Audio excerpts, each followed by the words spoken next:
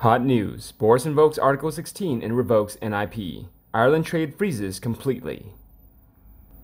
A Brexit controversy looms over tents this morning as Michael Martin will speak on Northern Ireland's trade deals for the first time since arriving in the US.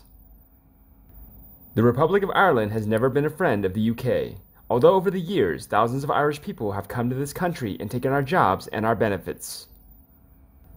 The worst export they make to the UK are the marauding gangs of so-called travelers. Have the Paddies started to follow the EU law on minimum corporation tax yet? If so, when are the techs moving to the UK? Speaking to various people in the UK, I sense a feeling that the country is better when you had some food and could afford heating. Pre-Brexit days, basically. The protocol and plan could have been implemented, so everyone just got on with their lives and worked. But the EU urinal has deliberately twisted problems into everyone else's lives just for the spite. This is a fact, so a new agreement is needed, where it spells out the EU urinal is not to be trusted. World trade ASAP. Scrap the Good Friday Agreement. Time Irish sorted themselves out. Became one nation, in or out of the EU or UK. Up to them. Yet another nail in the EU Free Trade Agreement that nobody wants. WTO, here we come. Are you sure you want even worse food shortages, price rises, and economic underperformance than we already have? Looks like we are heading for Article 16 and eventual revocation of NIP.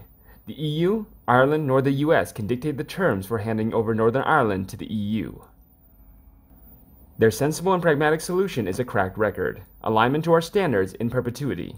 No. Not a big deal. Just destroy the EU deal and NIP, which would have done in the first place, saving the UK billions of pounds.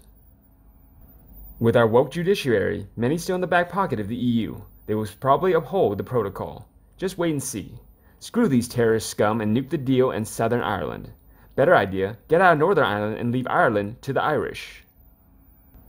If the will was there, trading arrangements could be introduced and that didn't impede free movement of goods and people. Unfortunately, it isn't.